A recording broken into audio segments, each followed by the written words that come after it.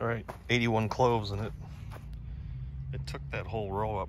I got them spaced a good 6 inches apart. So now what we're gonna do, get Diesel, get out, get. Now what we're gonna do is stick them in thumb deep. So it's about 2 inches, and then cover them up. Pretty simple. Thumb in.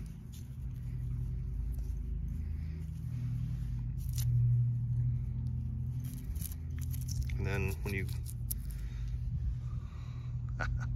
Diesel and Maddie, they want in, they're not getting in. This is the root end. This is the root end right there. And there's your sprout. So you want to make sure you put the roots down. There you go, just cover them up. All right, that's 81 cloves.